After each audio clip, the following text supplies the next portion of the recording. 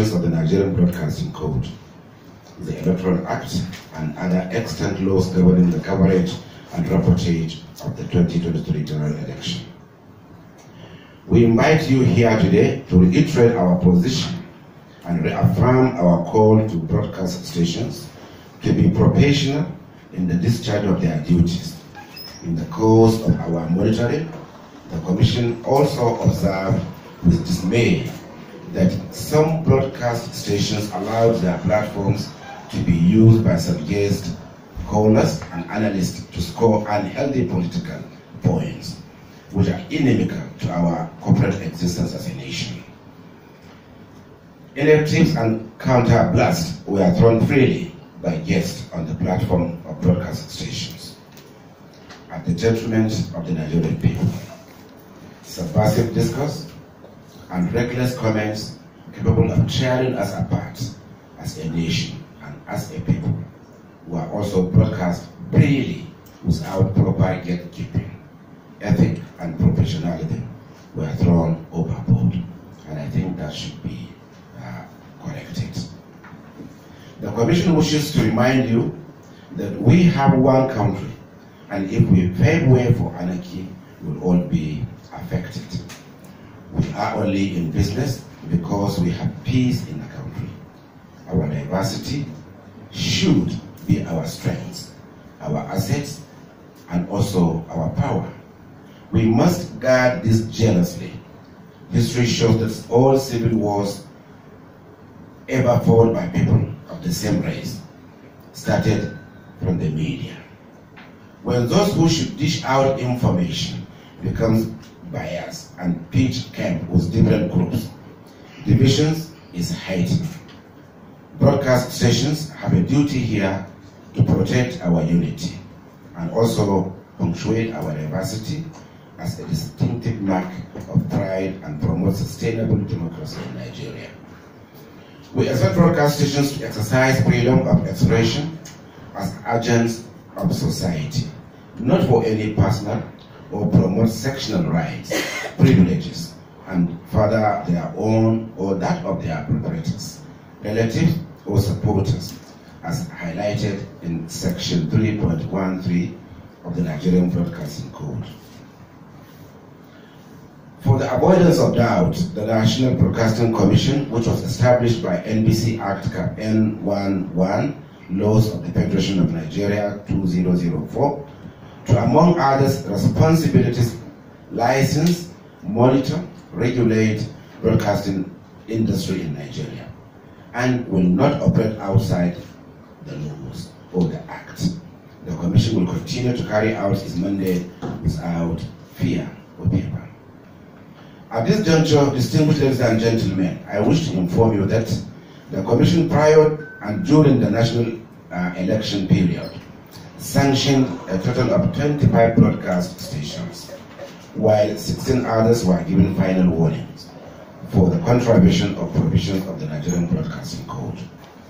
Summary of the report is as follows. 17 stations received sanctions for broadcast of partisan content during the 24 hours prior to election. We all know that all campaign has to stop 24 hours before election. And some breached this instruction and then they were fined. One sanction for announcing results before authorized returning officer made them public, which is against NBC Code and is also against Electoral Act. It's a very, very serious offense.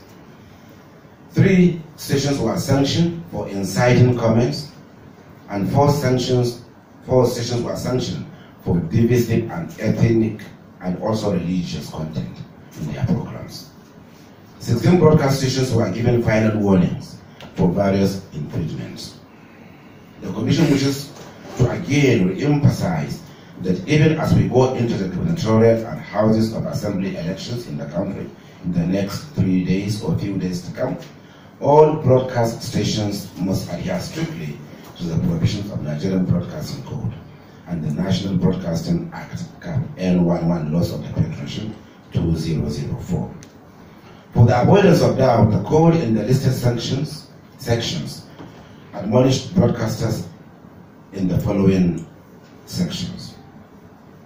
5.3.3 ensure that the broadcast